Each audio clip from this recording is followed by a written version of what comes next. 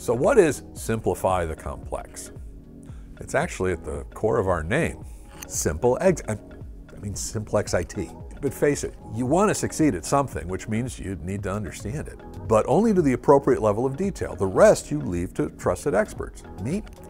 I don't have a clue how to fix a car, let alone how to put one together, but I know how to drive, and that's a sufficient level of understanding for me. In business, management often relies on a collection of specialists, whether employees or outside folks, to handle aspects of creating goods and services for their clients. Experts in all aspects of business: product development, accounting, sales management, client support, online presence, every aspect of a business, including IT.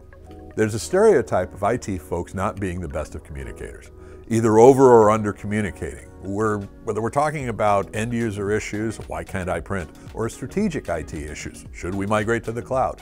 There is some truth to the stereotype, and it often keeps IT as a necessary evil for people and sometimes entire organizations. Here at Simplex-IT, we really try hard to be different.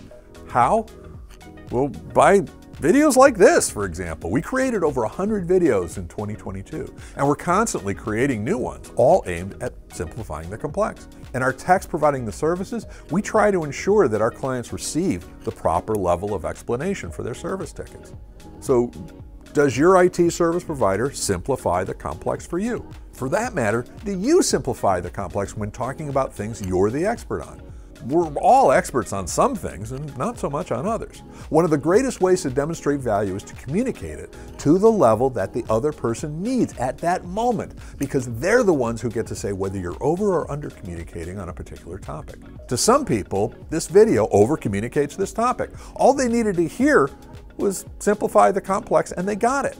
How about you? Did this video make sense? If you have questions, make sure to leave them in the comments below and check out our other videos answering commonly asked questions, because we're simplifying the complex. And again, subscribe already, will you? And hit the bell. Come on.